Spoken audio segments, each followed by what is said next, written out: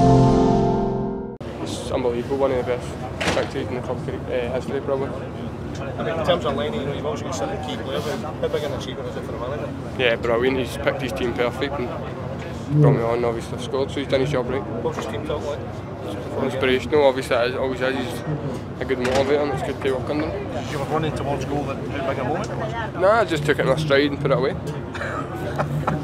Well, like it was any other game? Yeah, exactly. It's your job, innit? You've got to put the chances away. Yeah, delighted. We're just delighted to pick up the result that we wanted, and you know, we didn't see it through in the new camp, but you know, delighted to get the job done tonight and pick up 3 points, which you know, we're all ecstatic about. Was the last 3 minutes quite a long time? What do you think? An eternity, but you know, delighted that we could see it through, and devastated that he scored, but you know, that's why he's the best player in the world, and he's concentrated for a full 94 minutes, and but just delighted we could see it through this week, and you know, we really learned from 2 weeks ago.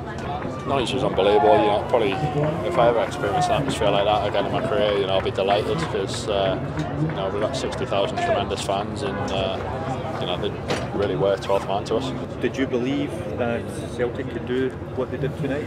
Yeah, always. All the time we believe we can win the game. In the first time, Lennon, the manager, speak, this is a good night, we want a good performance for my players, and we trust in you, believe in you, and you can win the game. And the players see the face of my team, and I think today is a good night and we won the game.